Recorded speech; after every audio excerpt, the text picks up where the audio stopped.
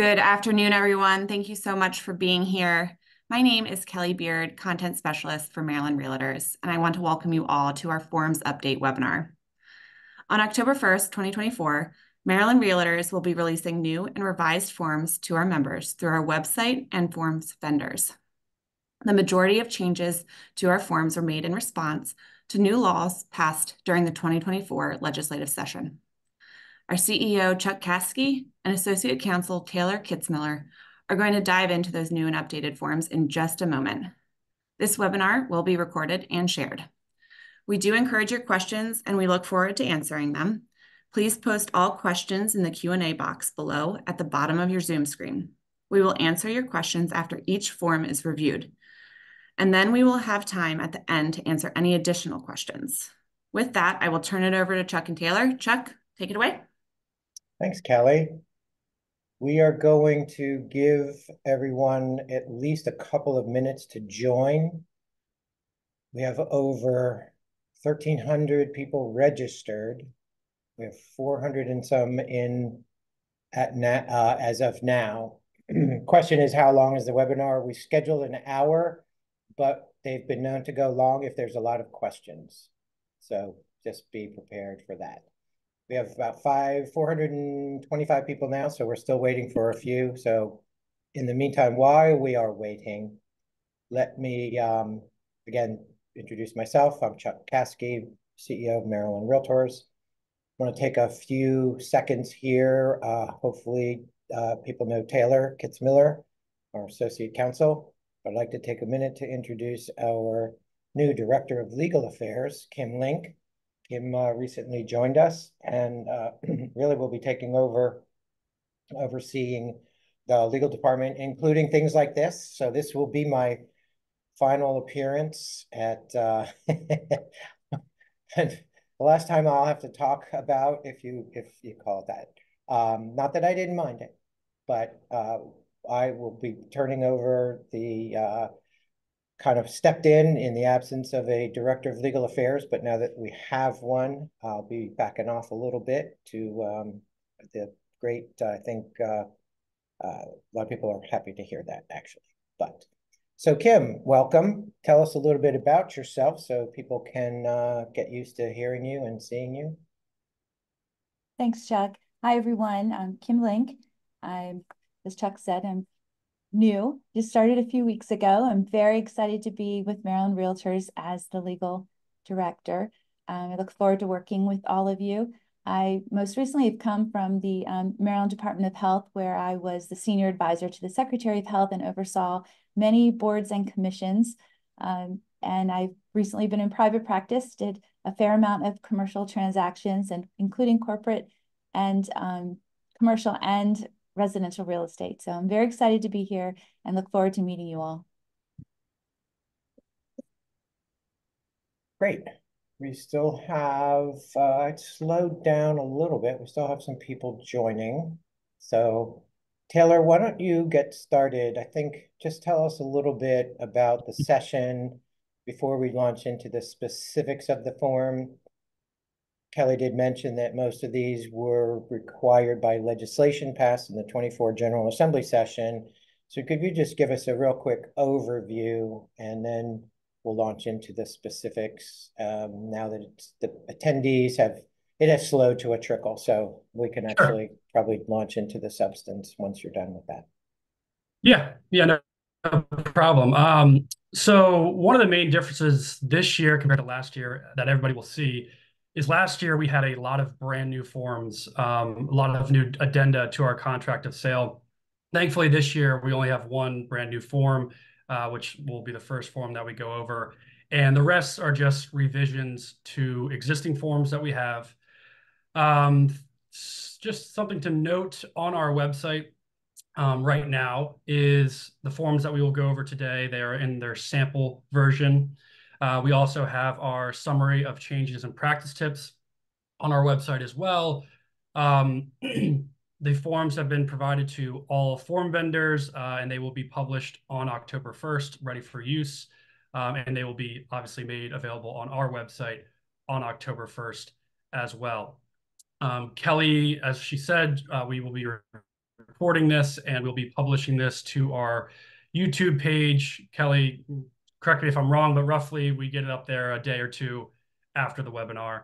That's correct. So Yep. Sorry, go ahead, Kelly. That's correct. We'll usually get it tomorrow, Friday, or Monday morning. Great. And yeah, as Chuck said, almost all the changes that we'll go over today were made in response to laws that were passed during this last legislative session, requiring us to change our contracts and make them compliant with laws. Okay. Well, just let me just say, Taylor, real quick. I will only interject, on certain issues more broadly, and this is one time, because the point here is that except for the one or maybe two changes, these are not real policy questions. So we do suspect, or expect, I should say, that there are some things coming that we may not be in love with. And I would tell you that is coming. We're not necessarily excited about some of these changes. Some of these new forms, some of these new disclosures, we're actually, frankly, not happy about. And we opposed in front of the General Assembly. So just keep that in mind as you're formulating a question you might have, like, how did this happen? Or is this a good idea? Or whatever. Those questions are not relevant for today, because, and I will try to answer them even ahead of time, but just keep your eye on the substance and the best practices that we will give you on how to comply with these new requirements. I will editorialize for you, and especially on some of this disclosure stuff. So we will go through it, but just know that this is the law, and all we're giving you is the law and best practices for compliance with the law. And so we're not going to argue about policy, because the policy changes have already been made. Those policy decisions, I should say, have already been made, whether we like it or not. And so we're going to focus our attention, for the most part, on best practices to comply.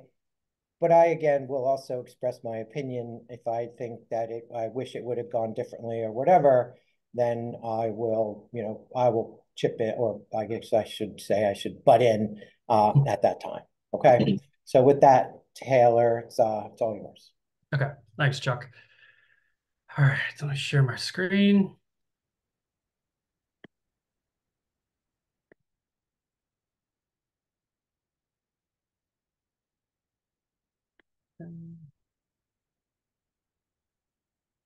There we go. Okay. So this is our October 2024 statewide forms manual of changes and practice tips. Gives a written explanation of all of the changes, explaining why they were made. Like I said, this is available on our website right now, so a great resource to look at if you have any lingering questions after today. The first form we're going to go over is the only brand new form. It is called National Priorities List, NPL, Superfund Site Disclosure Addendum. So why this new addendum was created: House Bill 486 now requires sellers of property located within 1 mile of a NPL, National Priorities List, Superfund site to include an addendum to the contract that includes information on NPL Superfund sites, which we'll pull up the addendum eventually and explain what a Superfund site is. Buyers have the right to terminate the contract within 5 days after receiving the addendum. And the new addendum allows the seller to disclose the existence of a Superfund site that is located within 1 mile of their property, and advises the buyer of their right to terminate the contract within 5 days after receiving that addendum. Okay, so it's a pretty straightforward addendum, and the structure of the addendum was taken essentially directly from the statute. They provided example language for us to use for the addendum. Paragraph 1 here: a Superfund site is a site of national priority among the known releases or threatened releases of hazardous substances, pollutants, or contaminants throughout the United States and its territories. So again, the seller only needs to provide this addendum if their property is located within 1 mile of a Superfund site. So it says here, seller hereby notifies buyer that the property is located within 1 mile of, and then they would disclose the name of that Superfund site. States here, information about the location of Superfund sites throughout the state of Maryland and across the United States can be found at the Environmental Protection Agency's Search for Superfund Sites Where You Live website. And as we said, buyer hereby acknowledges that they have that 5-day window after signing and dating the addendum, that they have the option to terminate the contract by delivering a unilateral notice of termination under contract of sale to the seller. Okay. So let me Go ahead, Chuck. just interject here. This is a bill we did not support. We didn't think was necessary. We worked hard to make it as narrow as possible. We deal with this almost every year. If you're familiar with our advocacy and you have seen the contract grow over the years, then you know, because you're paying attention, that a lot of the additions, the vast majority of additions to our contract are with disclosures required by the General Assembly. This is another example of probably 1 or 2 bad transactions. Somebody bought a property, found out only later that it was close to a Superfund site, called their delegate or senator, and then because they're big on constituent services, they put in a bill requiring that disclosure. Their intention, of course, is that nobody is surprised by the status or this example or the location of Superfund sites, even though it is widely available public information.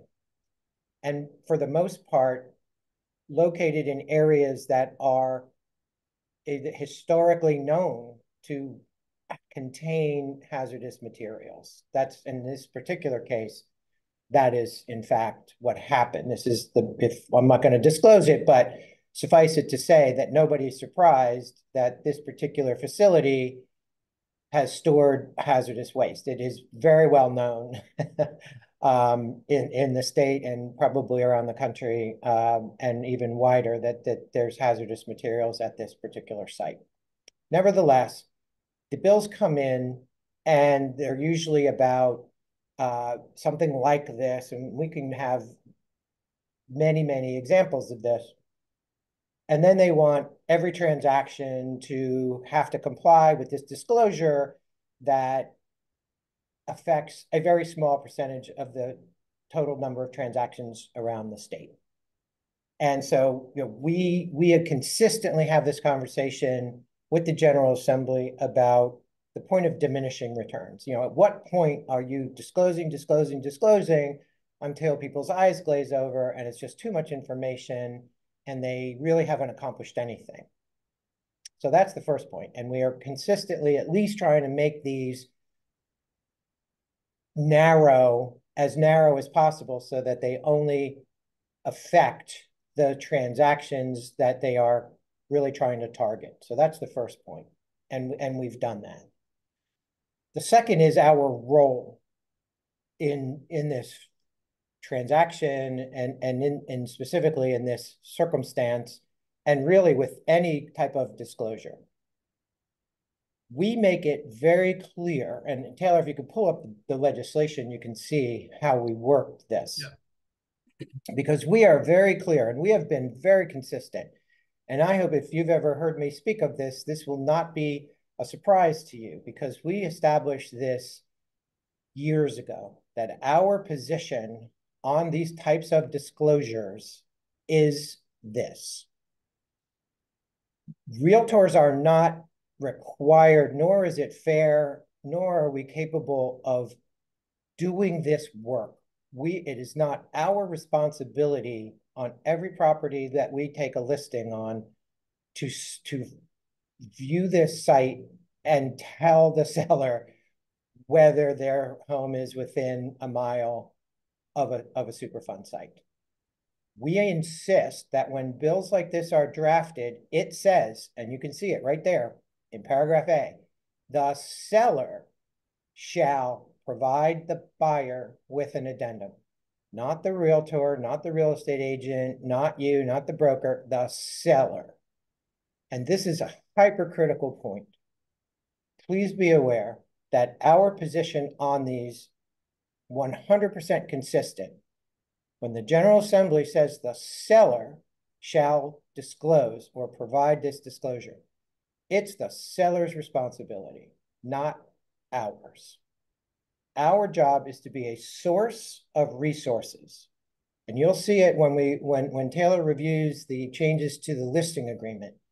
There is a new paragraph in the listing agreement, as you will see, that says, hey, seller, this is on you, and here's where you go to get this information. And if you find that you are within the mile via the website that we will provide to you, we will help you make that disclosure to the buyer. But we will not do the work for you. That is not our job. And we have been 100% consistent on this. So the reason is, if we undertake these types of investigations or research or whatever, then we are responsible for it and liable if it's wrong. So this is a 100% risk management issue for us. And it is 100% consistent with our position on every off-site condition that is a matter of public record. We are able to provide consumers with information and the resources they need to follow the law. This law does not apply to us, it applies to sellers. So please, please, please, provide the seller with the website and advise them to investigate and determine whether their property is within the mile of the Superfund site. And if so, here's the addendum. And I can help you fill out the addendum, that's not a problem. But I'm not doing the work for you. The law requires you to do it. So this is hypercritical that everybody understands that. And that's been our 100% consistent position. So should agents upload the Superfund site addendum? No, that's what I just said. No. Our job, it's in the listing agreement. You can provide the seller with the website and have the seller do the work. And thank you, Jessica, has provided a link in the questions, and so did Camilla, I guess. I hope I pronounced that. So yes, those are the great resources. That's what you should use to provide those resources to the seller. The seller will let you know if the answer is yes, then you attach the addendum. Or you basically, so Taylor, talk a little bit about how this is going to work. So I assume I have an offer, or, what is the workflow here? Do I wait for an offer? You know what I mean? Or do I get the offer and then I include the addendum and send it back? Is that a counter offer? How's that work for Right. So I think it could go either way. I mean, if you do receive an offer and then you provide this addendum in response, and that's certainly going to be considered a counter offer because it's changing. It's not accepting identically what the offer was. But I think sellers could certainly, let buyers know of the existence that, yes, their property is located within a mile of the Superfund site before offers are submitted. So yeah, it could go either way, but just know that if you are responding to an offer with this, by including this extra addendum, it's going to be considered a counteroffer that the buyer has to, sign and date that addendum. So here's actually a very good question by anonymous, Mr. or Ms. Attendee. And I guess I misunderstood the original question. So suppose I take the listing, suppose the seller does what we hope they will do, get back to us and say, hey, yeah, I find out it actually is within a mile of a site. may I sign the addendum, upload it with the disclosures in the MLS, and then ask the buyer to incorporate it into the offer? Yeah, I It think sounds that's okay to good. me too. Yeah, That seems like the I best agree with that. practice. Yeah, Yeah. okay, thank you for that clarification. I apologize that I misunderstood it at first. Okay, great. Okay. All right. Let's move forward here with our next form. Oh, actually, before we go, Yep. what if we find out later that the addendum was required but not incorporated into the contract? That's the bill talks about that, doesn't it? Let's see. Failure to disclose.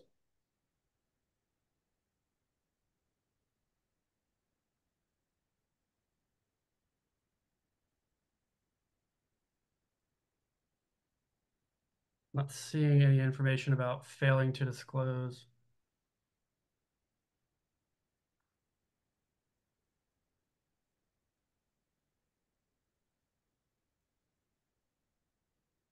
May void the contract of sale. It's just saying it has to be provided. So once again, when they write these bills and we don't, they miss things. This just says if I get it. What it should say, and what we might have, if they asked us for our help, we might have said, oh, but what if they don't even get it at all? I know, well, first of all, if you only later find out that, first of all, if it's before settlement, and you can always amend the contract by adding that addendum. If it's after closing, then I would think the buyer needs to talk to an attorney. And then the other question is, oh, Taylor, you're typing the answer to that. Okay. Yeah, I got the, I'll answer this one. Okay. So Fernando, I hope that answered your question. I think it depends. If you find out later, but before settlement, then if the buyer, for example, finds out and the seller didn't tell them, then the buyer's agent needs to call the listing agent and say, oh, send off with that addendum. And then once you get the addendum, then the buyer has 5 days to rescind. So if it's before settlement, I think it's okay. And then if it's after closing, yeah, I'm not going to even attempt to discuss that. I mean, that's clearly, that's a clear problem. Mhm. Yeah. And this is in effect October 1st, by the way.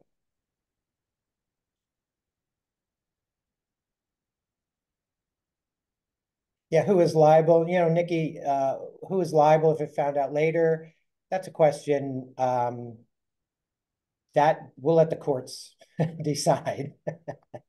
But here again, and this is a very good question, actually, because if you have done your due diligence and you can show the seller that it's in the listing agreement, that they saw it, that you described it, that you told the seller what their responsibilities were, it is kind of your job to say, hey, did you do that?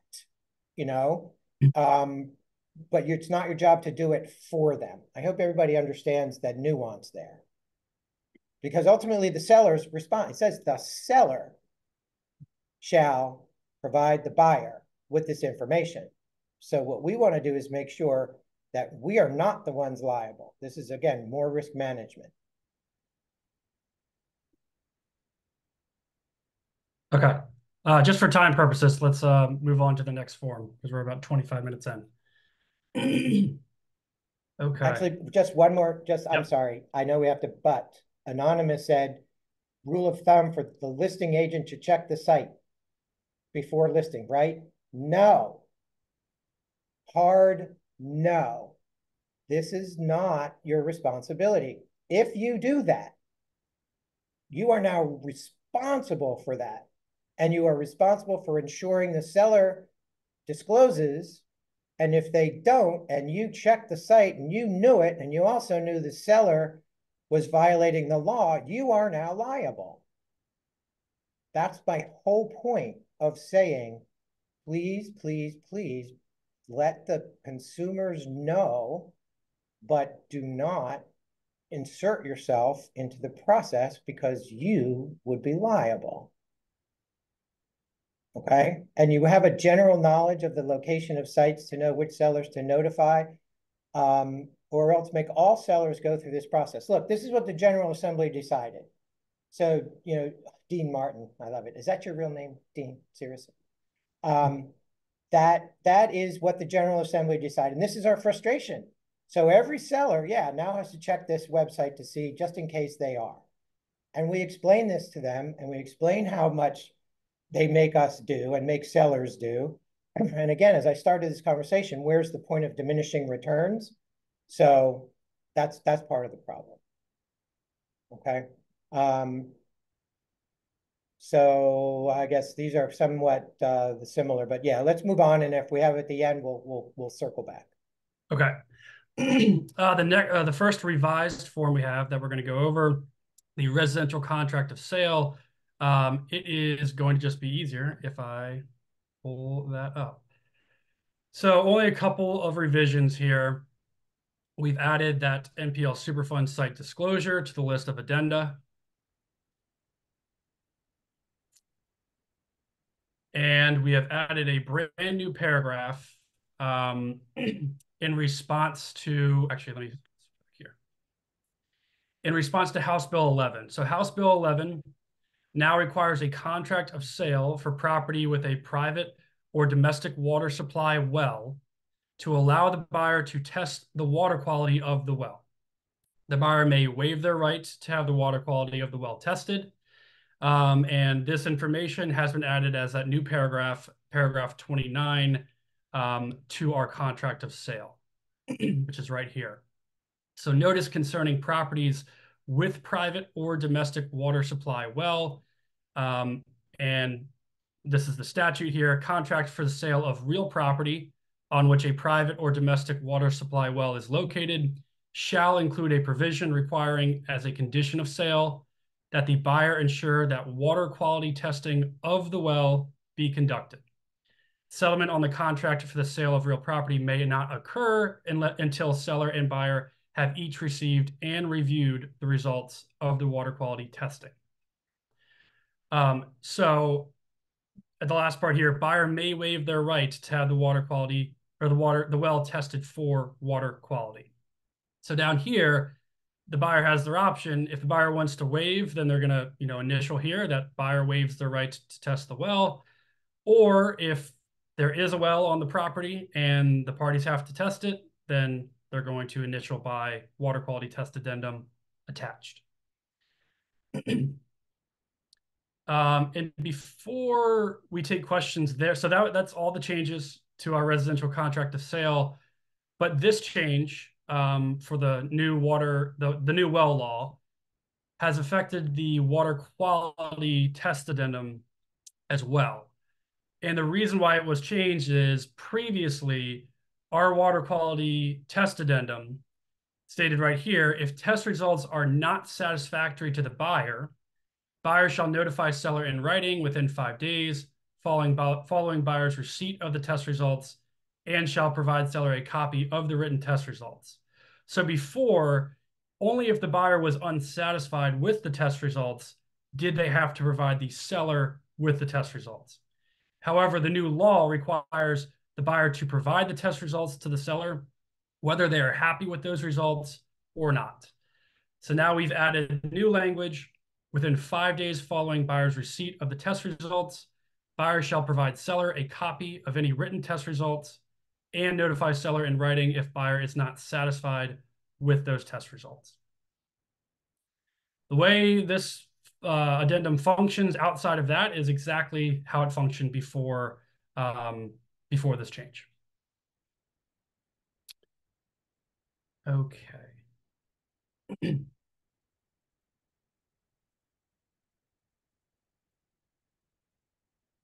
So yeah, what is the difference between a private well and a domestic well? Chuck and I were talking about this earlier today. Let me pull up the statute real quick.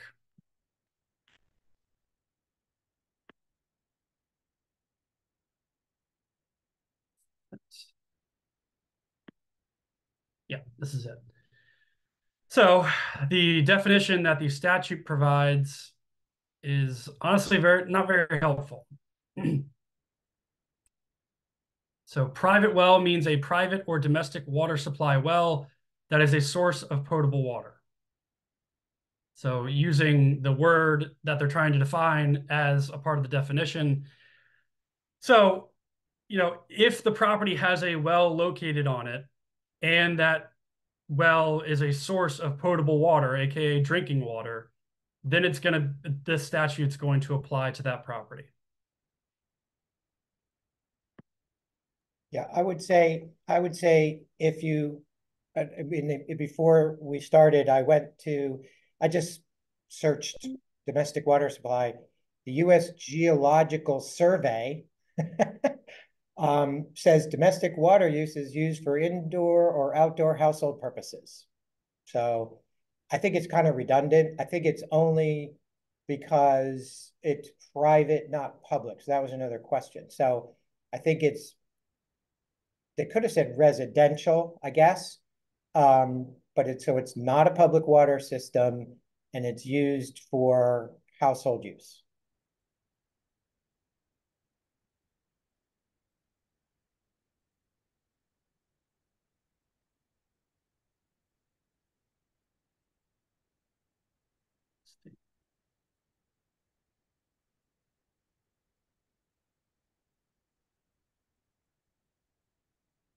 Brian said, it is curious to me that the water quality testing paragraph was added to the contract, but not as one of the contingencies in the release of deposit agreement. So the contingencies in the release of deposit procedure, the new release of deposit procedure, those were outlined in the statute. I believe there's 15 of them. So in order to add something like this to that list, the statute itself would have to be amended, which, I don't have the knowledge as to why it was or was not added to that list. But for your purposes, come October 1st, that is not one of the 15 contingencies under the new release of deposit procedure.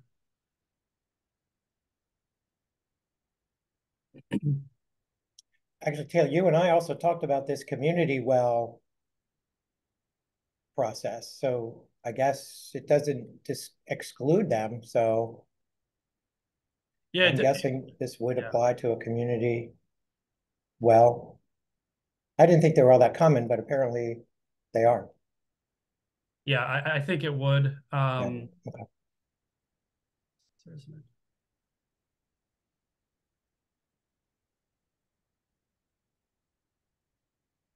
And actually, Yolanda Campbell says the seller receives a test that causes the buyer to walk, and the water report now considered material fact. I think the answer is yes. Taylor, correct me if you have a different opinion. And I also see somebody on the previous form about the Superfund sites asked a very similar question. I would equate both of these and every type of situation like this to the situation like what's in the contents of a home inspection report. If a home inspection report contains material facts and the buyer walks and you are now, as the listing agent, aware of them, should you disclose, are you required by law to disclose them to future prospective purchasers? The answer is a clear yes.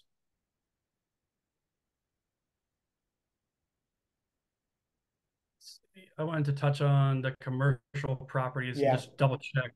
Okay. Yeah, so as you can see here, as a contract for the sale of real property.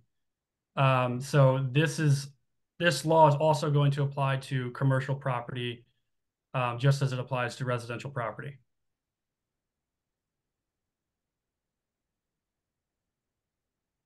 Well, So actually, Brian Lipsky. So the water quality test paragraph, not one of the contingencies in the release of deposit agreement. Is it really a contingency though? I'm not sure how both of these disclosures fit into the release of deposit law. and the release of deposit agreement. What are your thoughts on that? I think he's getting at if the buyer terminates because of the results of the test, Right.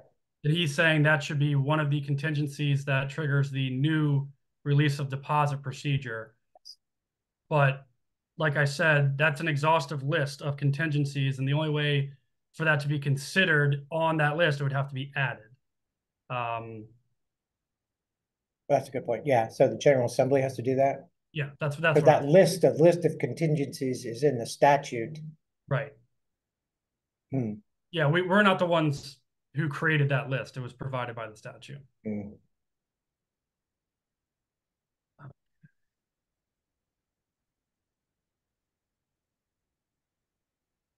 So what was the answer? Does it apply to commercial or no? So yes, it does. We does, okay. Yeah. So community systems are not included. This is Mike Cerrito, because the homeowner has no control over them or their management. Hmm. We have to look into that. Yeah. I mean, as we can see, the statute really does, in our opinion, a poor job of defining, what is considered a private or domestic well. So we'll have to look into that further. Yeah. Ooh, what if the well test is under the home inspection contingency? Ooh. Well, I believe we exclude that from the home inspection contingency. Nice try, Linda. I was all ready to loophole. Okay, a couple more here. Look, somebody says, anonymous, once again, very busy. Would you please address all the questions? We can if we will if we can, but we also are under time constraint and we're more than halfway through already. So we hope to, but we can't promise. I've seen a few questions asking to show the list of contingencies for that release of deposit procedure. We will get to that when we get to the release of deposit agreement.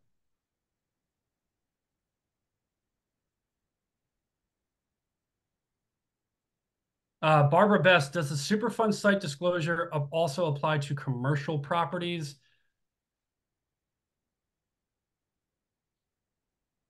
Actually, Barbara, we'll try to get to that question at the end. Let's not go backwards at this time.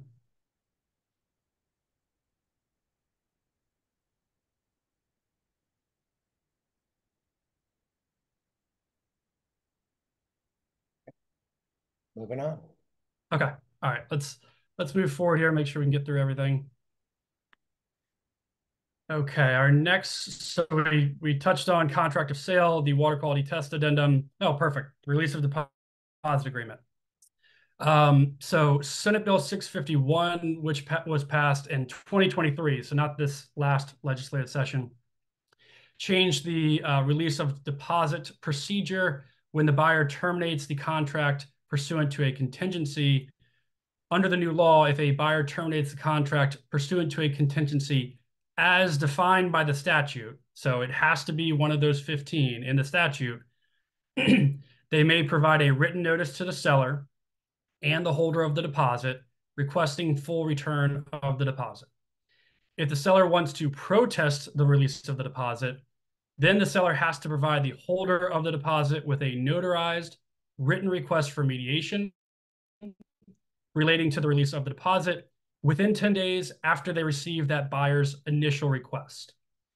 If the seller does not protest the release of the deposit, or if they fail to provide the holder of the deposit with that notarized request for mediation within the 10-day window, the holder of the deposit shall, in other words, has to, distribute the deposit to the buyer within 30 days after they receive that initial buyer's request. This explanation of the release of deposit procedure has been added to the release of deposit agreement, along with a list of the contingencies that trigger the new release of deposit procedure, which I will show right now. Okay, let me see if I can zoom here. Okay. So we have our release of deposit agreement. We've added in kind of just a disclaimer here. This release of deposit agreement does not serve as a termination of the contract of sale. The parties must execute either the unilateral notice of termination under contract of sale or the mutual release of obligation under contract of sale to terminate the contract of sale. Buyer and seller acknowledge and agree that the deposit shall be distributed in accordance with the deposit paragraph of the contract. And this is where we added in the new language. So notice, if buyer terminates the contract of sale pursuant to a contingency listed herein, and seller does not execute this release of deposit agreement, the following release of deposit procedure shall apply. So we have the list of those, I think it's 15 contingencies that are defined in the statute. And if the buyer is terminating pursuant to one of those, they're going to check this box. So as an example, your HOA review period, that falls under the one of the contingencies right here, homeowner association notices. So if I, the buyer, terminate during my review period, then that's one of the contingencies. I can request the release of the deposit, all 100% back to me, and I'm going to check this box. And in that scenario, this is the procedure that is going to apply, which I just explained. You know, the 10-day window, seller has to provide the written notice of mediation. That procedure is going to apply. And then we say down here at the end, though, if both parties do not execute this release of deposit agreement following a termination by buyer for a contingency not listed herein, or a termination by seller, the escrow agent shall notify the parties of how escrow agent plans to distribute the deposit, and the parties will have 30 days from the date the notice was delivered or mailed by the escrow agent to protest the distribution. So that's referencing the old release of deposit procedure, and that applies when either the buyer terminates not for one of these 15 contingencies or the seller terminates. Okay, let's see if we have any questions. Taylor, hold on. Condo notice. Yes, there's a question about condo. Yes, it's in there. Yeah.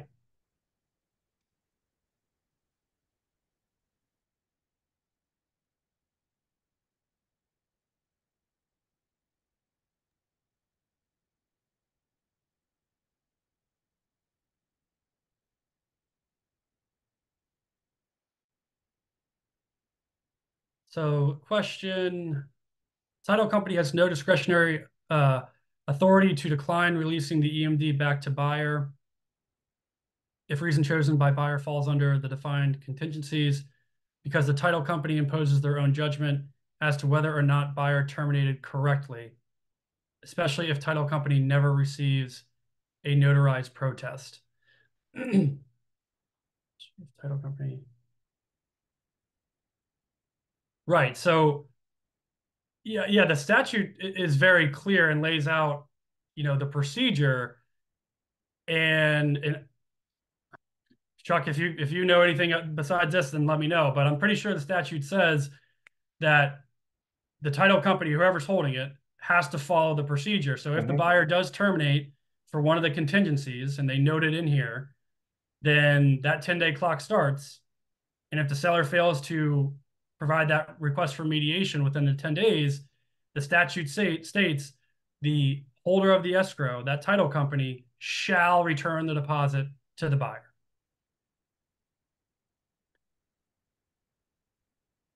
Financing contingency is not mentioned. Do we know why? So you're correct, and that's one of the main contingencies that people they bring up, that why is it not listed? I was not involved in the drafting of this bill, or how it came to be, so I can't tell you exactly why it wasn't listed. My hunch is that sometimes terminating because of financing can be a gray area. Maybe the buyer didn't diligently pursue financing like they're supposed to. Maybe the buyer went out and bought a $200,000 Cybertruck, and now they're unable to get financing. So sometimes it can be the buyer's fault. versus something like terminating during your HOA review period. The HOA statute specifically says the buyer has that right, and if they terminate during the window, they get their deposit back. Can you scroll down a little bit on this form? Yes.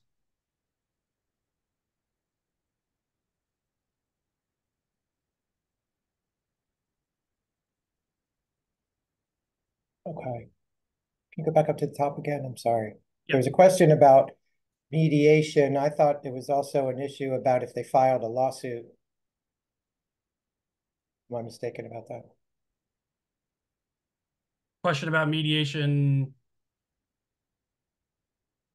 Does the seller also have the option of filing a lawsuit? So under the statute, they do. However, because our contract requires the parties to go to mediation before going to court, that is why we've stated that their option is to go to mediation. Now, if they go to mediation and it's unsuccessful, then they always have the option of going to court as well.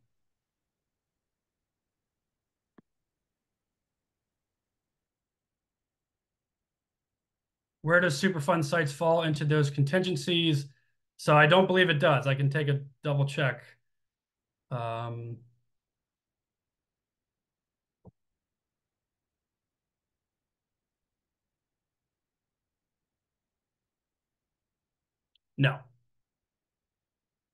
No, it does not fall under the list of contingencies. So if somebody terminates pursuant to the Superfund disclosure, then the old release of deposit procedure would apply.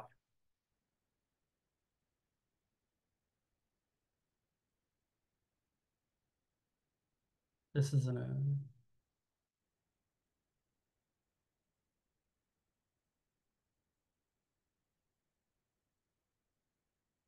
yeah, is this a form that you expect the party terminating to sign and circulate, or would this be the escrow agent's form to circulate? No, this is the parties.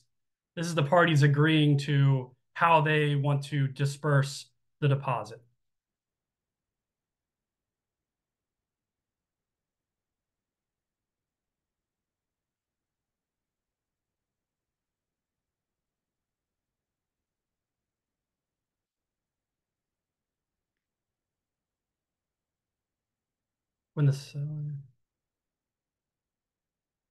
I think this meant to say, when does the seller 10 days to provide a protest start counting? So the seller has 10 days from when they receive the written request from the buyer, where the buyer is saying, I want my deposit returned to me. That's when the 10-day clock starts.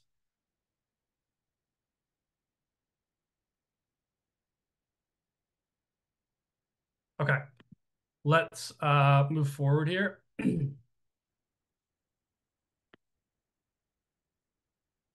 Okay, changes to our exclusive right to sell, pretty straightforward. So I'm just going to pull it up.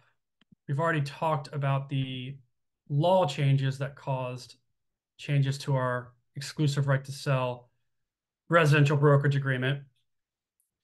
So we only have two changes here.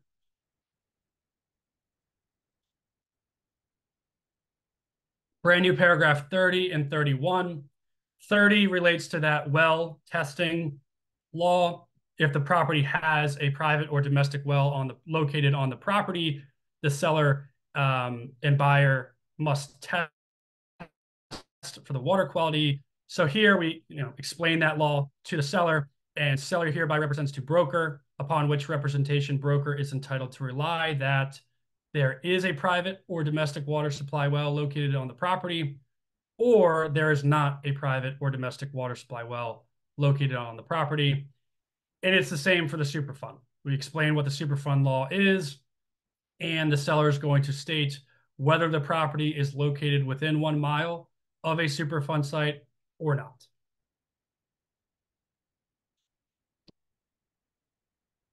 And yeah, the Superfund site disclosure. So if your seller says, yes, it is located within 1 mile, then your seller can execute that Superfund site disclosure addendum.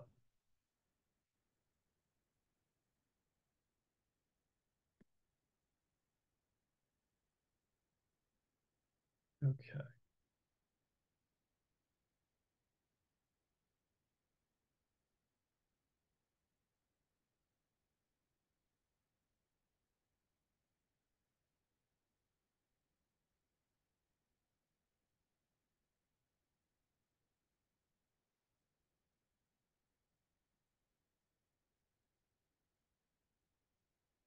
I'm not seeing any questions about the listing agreement. Kelly, can you post the manual of changes and practice tips to the chat? And sure can. Can I use this updated agreement today, even though it doesn't take effect until October? No, you can't, because this is just a sample version. They will be officially published on October 1st. Now, these changes, unlike the settlement changes or a change required by law, these two additions to the listing agreement are not required by law. So if you're using, if you signed a listing agreement yesterday and you continue to use it after October 1st, you're not going to be violating Maryland law by not having this in there. It would just be recommended that you either add an addendum to your listing agreement with this information or have your seller sign this updated listing agreement.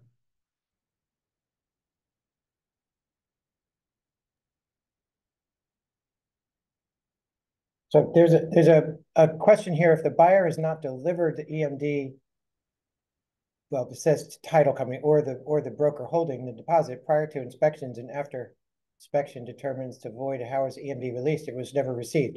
Well, that begs well, I hate that. That raises a question about how it was even gone that far. If the contract, as you all know, requires the buyer to deliver the deposit within a certain time after the contract acceptance, date of contract acceptance. If the buyer has not delivered the deposit in accordance with the contract, the buyer's in material breach of the contract. And the listing agent needs to address that fact that the parties are basically, that contract is voidable and the seller can declare the contract null and void. So that's a question that raises way more questions and it's hard to answer. Obviously it can't be released if it's never been received, but that you have a bigger problem.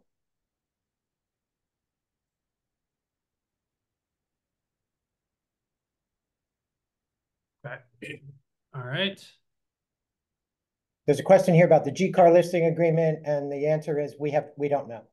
You have to contact GCAR for that. Right. Okay, the next change is to all of our condo documents. So resale notice, resale disclosure certificate, all of our condo documents have been slightly changed in response to House Bill 143, which requires a unit owner to provide a statement no later than 15 days prior to closing on their knowledge of the presence of asbestos in the unit and whether abatement has been performed during the occupancy of the owner. The condo documents have been updated with the new statutory language that requires the disclosure of any knowledge of asbestos in the unit and whether abatement has been performed. So these changes, like Chuck said at the beginning, this is an example of a change that we had to make to our forms, and we don't have any discretion on the language. It's taken directly from the statute.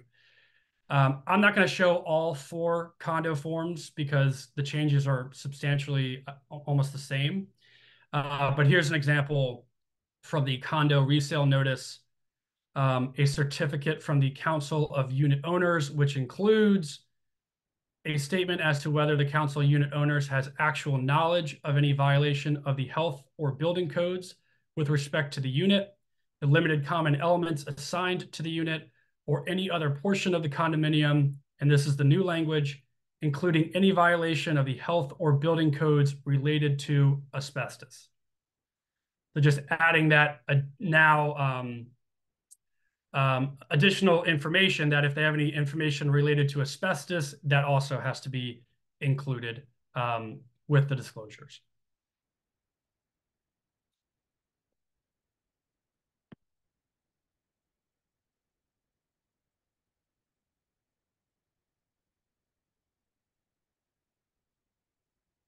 So 11:59 p.m. counts as day one of the 10-day time frame.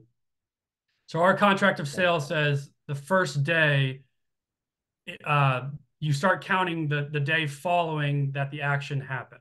Right. So it's really 12:01 a.m. of the second day. Yeah. Also, if there's no knowledge, people want to say if there's a public personal representative or estate sale of some kind, there is no exemptions here for that. The only exemptions that you guys are familiar with are in the disclosure disclaimer form.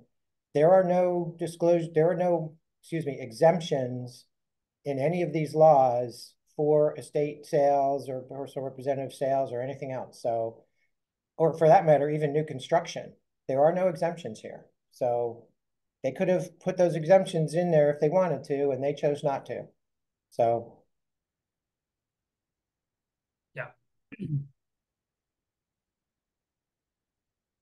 Is asbestos treated the same as lead, in which the seller has the option to say no knowledge?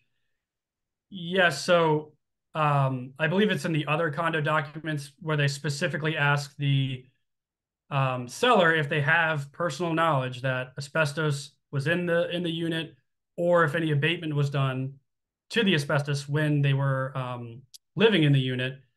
So if they have no knowledge, and then yes, if they would just have to answer honestly and say, yes, I have no knowledge.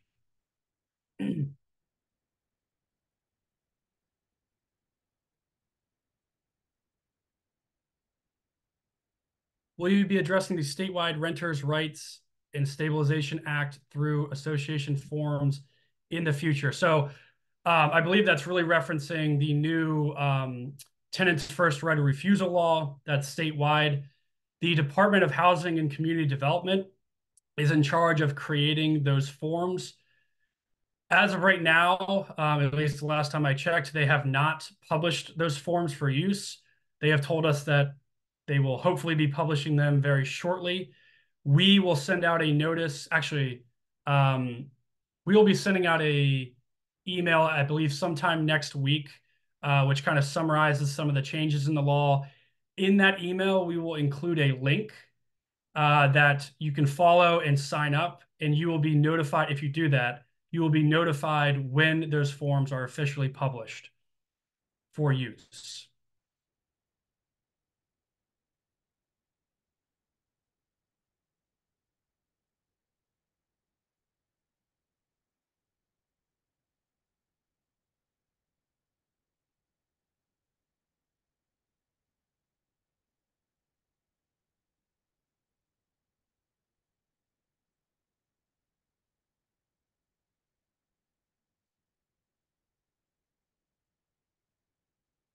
So there's a long question about Superfund site and disclosing it. If someone is 1 mile from, I guess, the Superfund site, but another person is 1.1 miles away from the Superfund site, then they do not have to disclose. The answer is yes, they don't have to disclose. It says if you're within 1 mile, you have to disclose. Yeah, so you draw a line and people are on one side of it or the other, no matter, and anytime you draw a line, that's what happens. I didn't hear, have the condo associations been made aware they are to include the asbestos knowledge statement? Yes. Yes. Okay. They have a very good lobbyist. And we assume, I say that, they have every ability to have been notified of it because they have a trade association and a very good lobbyist. So we're going to go and assume that they have made that their members aware of it. I will say the Department of Housing and Community Development has published the draft forms for the implementation of the tenant's opportunity to purchase. There's a notice that will be made available to landlords. There's a counter offer form. And there is the last form is a notice of intent to sell and tenant's right of first refusal, which only has impact if the landlord did not make the offer or did not solicit the offer prior to putting the property on the market. So those forms are in draft regulations submitted by the department on notice of proposed action and the public comment period through September 9th. Oh, so the comment period ended on September 9th. So we expect those to be adopted soon. And we have reviewed them and they seem to be in compliance with the law. So we should expect those. They knew they had an October 1st deadline. Are they going to make that? I don't know. But there's been no final action on those regs. But the forms are available. I think, well, at least at the Maryland Register site, but if not on the department's website. I saw a question about asking more about the tenant's first right of refusal law. If you go in our chat, it was posted at the very beginning, a link to, we have a FAQ explanation of the new tenant first right of refusal law, which really breaks it down. It's very clear, great resource to look at. Okay,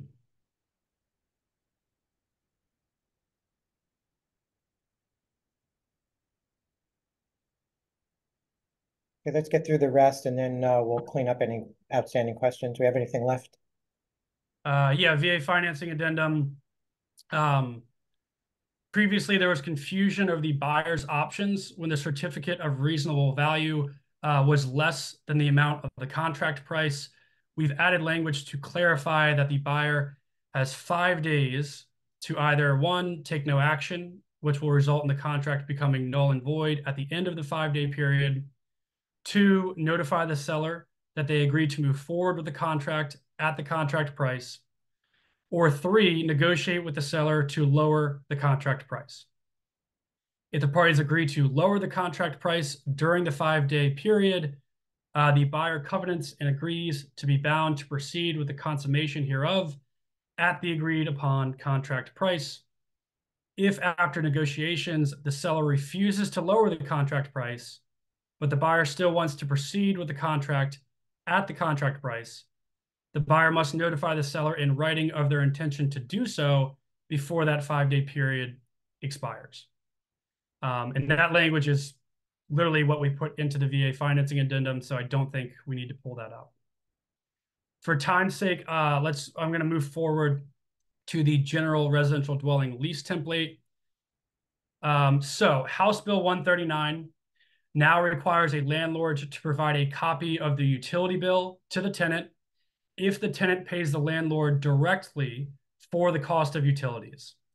We'll show that change to the lease in a second. House Bill 693 now limits the maximum amount for a security deposit to 1 month's rent. Previously, it was 2 months' rent for the maximum amount of a security deposit. Come October 1st, that will now be 1 month's rent, the maximum amount. Common questions we get asked about that. What does it apply to?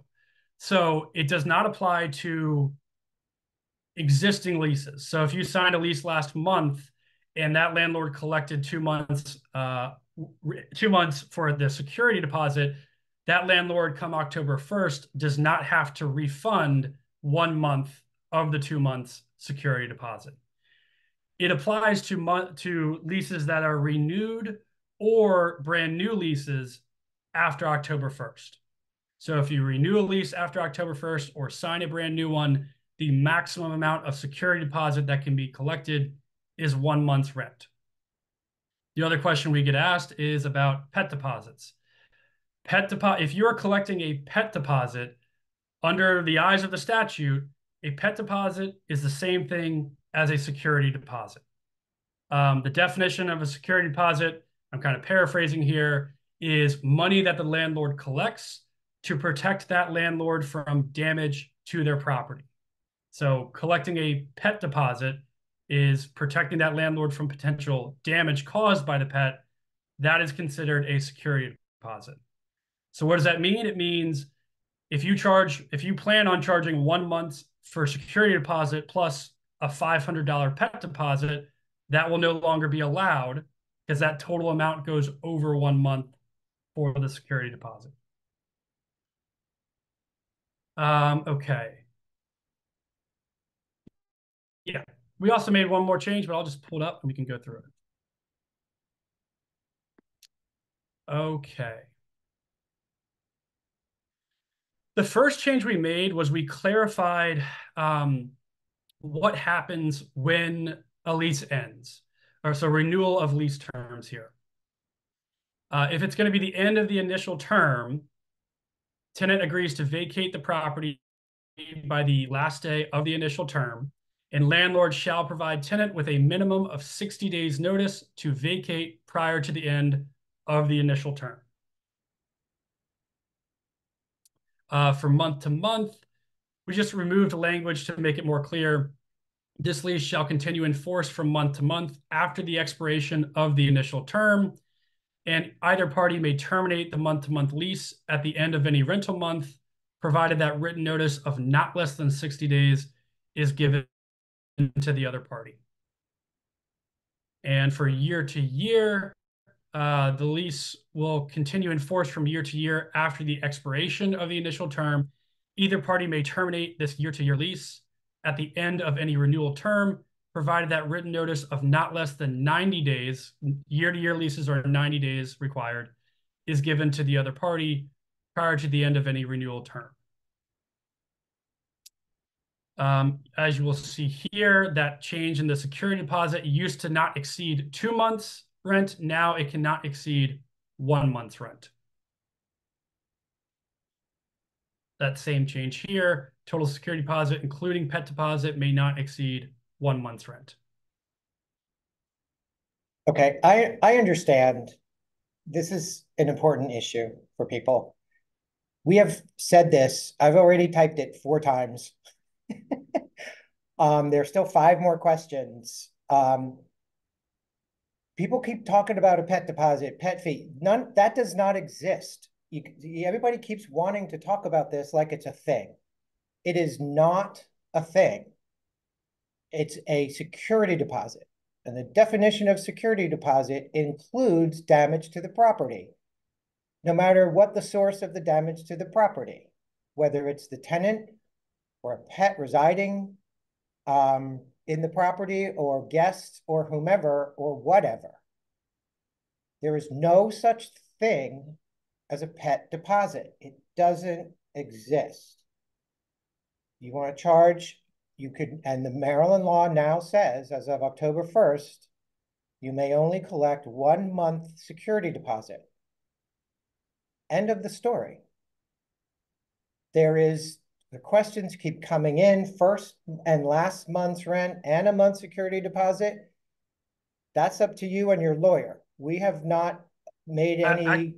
Actually, the statute does include last month's rent as a security deposit. Okay, so the answer is no. You can include the first month's rent and 1 month security deposit. Yeah. If you guys want to look into,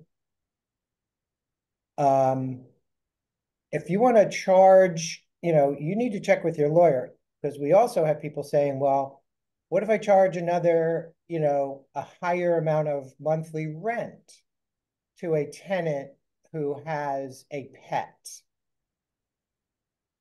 Now, there's now that people with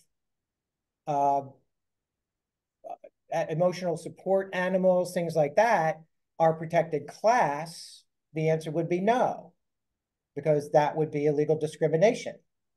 So this is an area that is still kind of in flux at this point, and we may revise our answers over the next year or so. But for now, please don't ask any more questions like, can it be a pet fee? No, I'm done answering these questions. The answers No, you can't make up things. You can't call something something else and then say it's okay. No.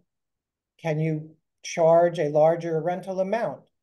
Maybe, unless you're running afoul of the discrimination by discriminating against people with support animals or service animals, I should say, that are now protected class.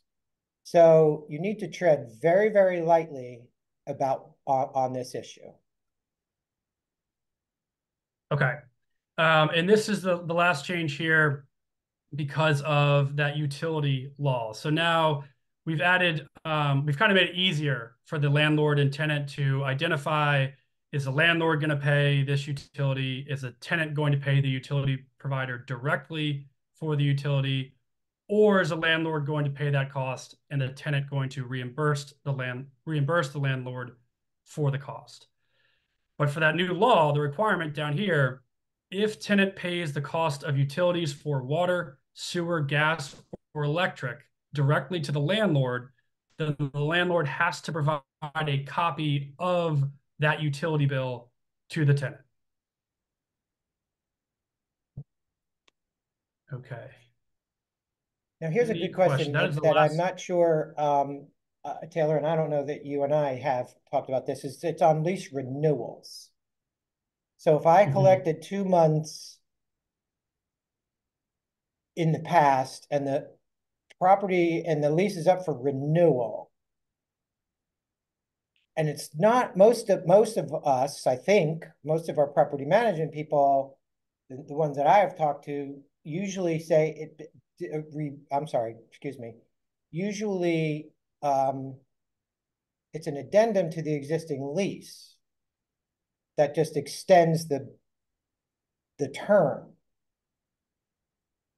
I'm tending to think that that's not a new lease and that they don't have to refund the extra month. But I don't know. What is do you have any thought on that, or do we need to mull on that a little bit before we give a definitive answer? Yeah, I think we should sit down and talk about it a little further. Okay. I can go either way on that. Somebody, a very good friend of ours and very, very active property manager, the way it was explained to me, I'm kind of up in the air. I can kind of see it going both ways. I think we're going to have to sit down in the legal department and come up with a definitive answer. But certainly, we will get to you as soon as we have that.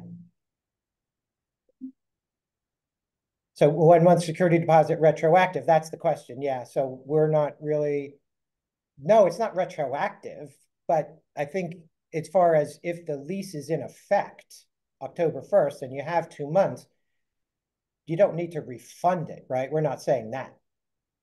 It's the lease is entered into after October 1st. Right. So the question is, would the law come into effect on the renewal of an existing lease? Does that qualify as a new lease after October 1st, requiring the landlord to refund one of those months with interest, of course? I think that's an open question. I don't want to answer it today. I think the legal department will send out something soon with a more definitive answer. So no refunds on renewals. We're not saying yes or no to that, Lisa. We're going to say, stay tuned. Yeah. We have some work to do on that. And it's part because the statute does not really address renewals. It just says leases. Yeah, exactly. Yeah. So the question is it renewal of lease, or is it just a renewal of an existing lease? Yeah. We could check with the department too to see what they think. And this is for residential only, yes? Yes. Yeah.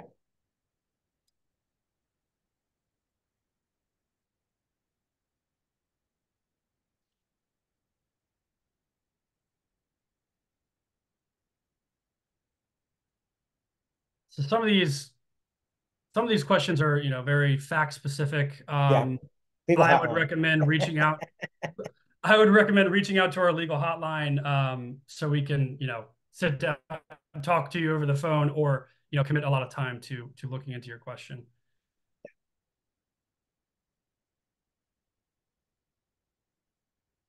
But we've gone over the initial hour, so we still have most people still here. So questions that we did not get to, and if we didn't and it was earlier and we didn't, feel free to repost it so it comes to the top of our list. I'm going to go, Taylor, I'm going to go to the top and come down. Okay. You can go from the bottom up and see if there's any. Okay.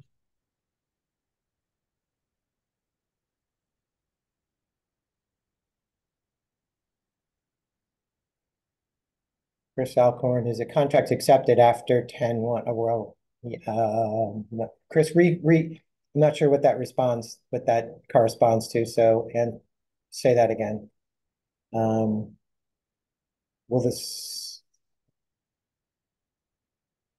I mean, so going back to Superfunds, a realtor would have to have a general knowledge of the location of Superfund sites to know which sellers to notify of this, or else make all sellers go through this process. Question.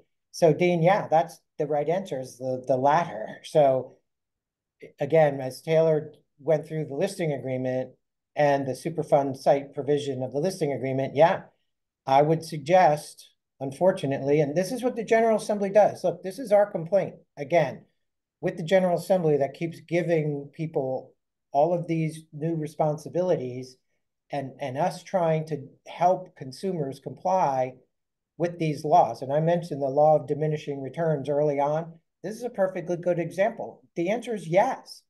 Apparently, the General Assembly is okay making all sellers go to the website, draw a circle. There's a tool where you can say, and somebody asked for it, Krista had it, and we'll make that readily available. And it's a tool, it's a mapping tool where you put in your location and you say within a mile, and it draws a circle for you and then notifies you if there is a Superfund site within that mile radius. So Chuck, yes, I put that in the chat as well. outstanding, Kelly. Thank you. Map. So that is a very robust, I've seen it work. It's a very robust mapping tool that you can point the sellers to and say, put your address in, or put the address, put your address in if you're the seller, pick a mile, and it will draw a circle.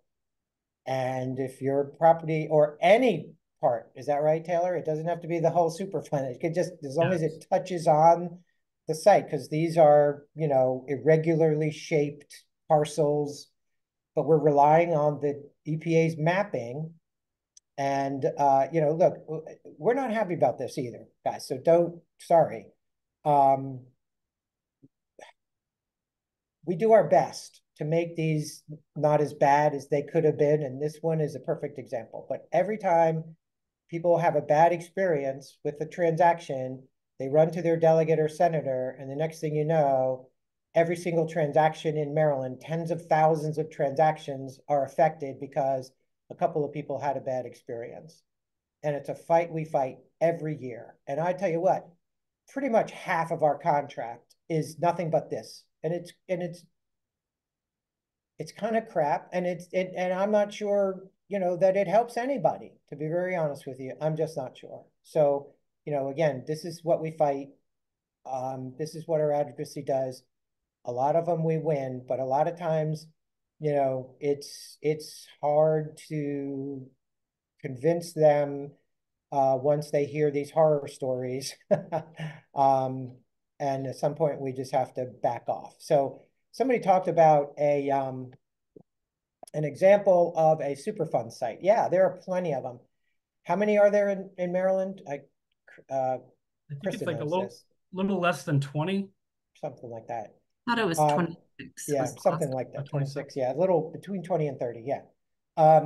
So there was a very high profile example in Baltimore, Harbor East. There, one of the big hotels is constructed on what was a chromium dump back in the very early days of the Inner Harbor, when they were dumping toxic chemicals at this site where there was some kind of a manufacturing plant that utilized chromium in the manufacturing process, and they just dumped barrels and barrels of spent chromium on this site, and that was cleaned up. It took years and years to clean it up, and then they had to put this really thick plastic liner in this enormous hole in the ground, and then they were able to build the new hotel on that site.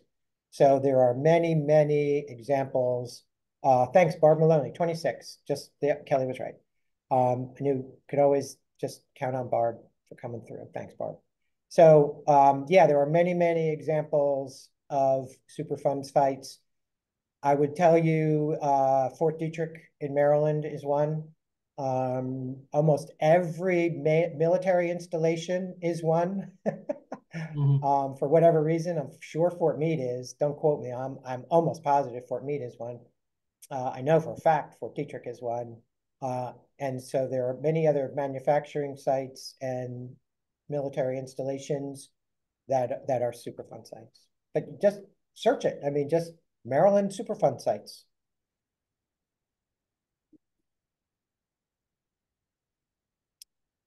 The question Jim Blaney, thanks. Jim, haven't seen you in a long time. How you doing? Good link. Let me look. Cleanups in my community. Great. Jim Blaney put in a site. It's a little slow coming up, but yeah, there you go. Perfect. Many, many ways to find this. Use the internet, my friends. Question here, isn't water quality test considered environmental test, which is on the contingency list on the release form? So yes, I believe it is. So we have home or environmental inspections. So Chuck, you can disagree with me, but I think an inspection of the well would be considered an environmental inspection. Yes. So yes, if a buyer does terminate pursuant to the water quality test addendum, then it would fall under the list of contingencies.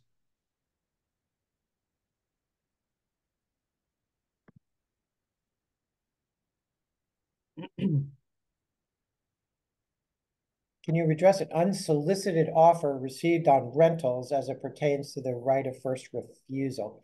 Well, let's go back to the right of first offer, the exclusive negotiating period.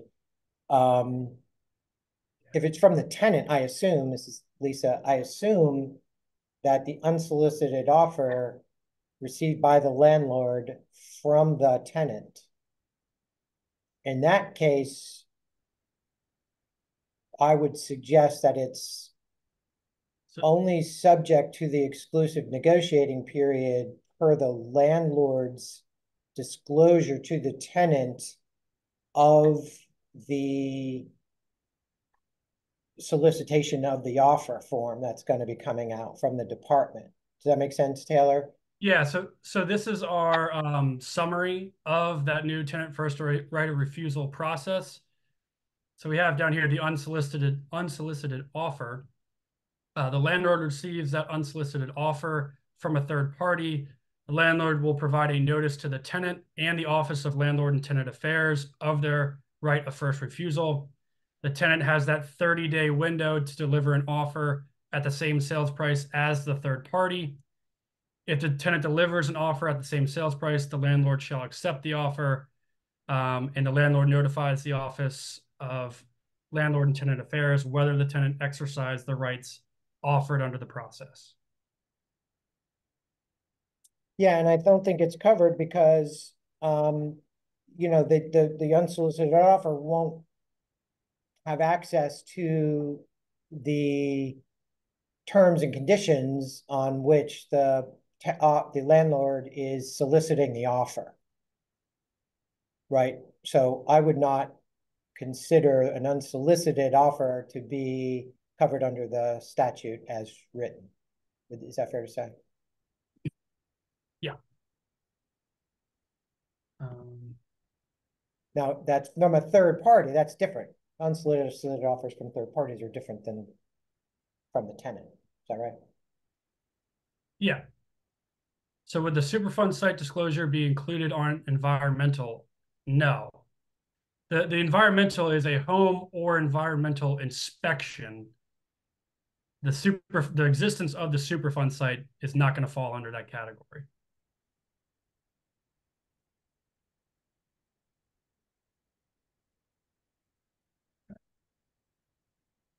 Post the TOPA summary. I think you did. Yeah, that's in the Yeah. the summary that I just pulled up Yeah. right here Right. is in the chat. And there's a lot of information on the Department of Housing and Community Development website. Yeah, they have their own FAQ. So ours here is pretty boiled down and straightforward. Theirs is, I think it's like 4 or 5 pages long. Goes over a lot of different FAQs. Yeah. So that's another good resource. Yeah. And there's also a clarification. If you go to the Superfund location site, you put in the seller's property address, not the address of what a Superfund site that you may or may not have even knowledge of. So that's a good clarification. Thank you. Yeah.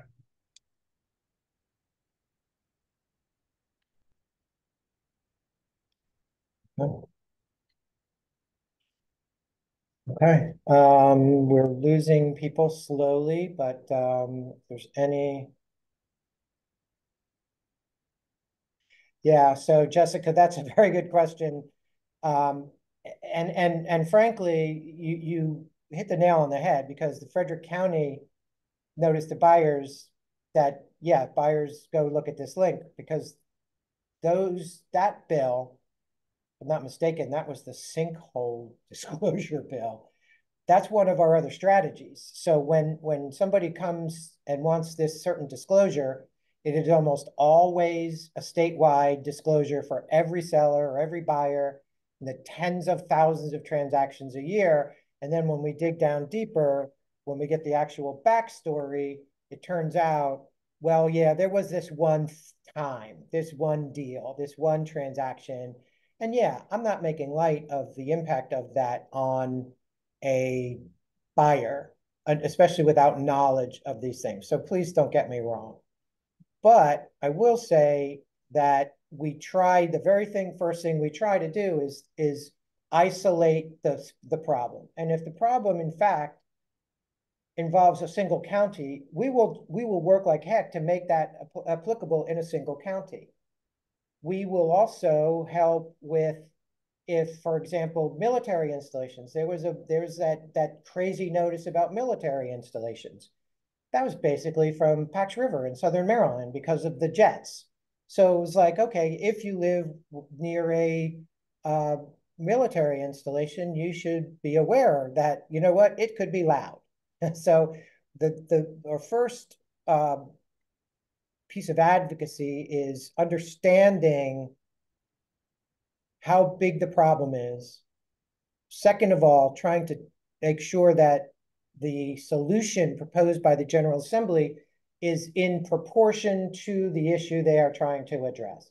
This concept of proportionality is a really big deal for us. And so we will not make any disclosure or any requirement, whether it's a test or any kind of disclosure applicable across the state for a problem that has of a very limited and narrow scope. So we constantly talk about the proportionality of the proposed solution as it relates to the issue, problem, quote unquote, being addressed. And so that was actually a good question, Jessica. More of an observation, I guess, not a Somebody asked for question. the URL to the tenant's first right of refusal bill. We're going to be putting that in the chat. Kelly, I don't know if you saw, I put that in our chat. We'll share that in the chat for everybody. Yep, I'll grab it. Thanks. Yeah, and that includes, Sheila, the answer to your question about if the landlord has an unsolicited offer, what the tenant's rights are under those circumstances. Isn't that right?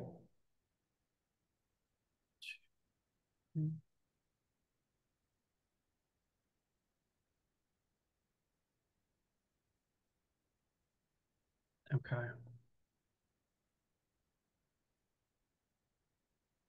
Looks like we're dropping off a decent amount of people.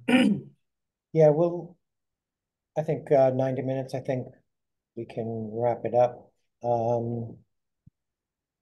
Just some things to note, if you guys, like I said, if you have a complex question or if you still have lingering questions after today, please feel free to reach out to our legal hotline. One of our attorneys will get back to you.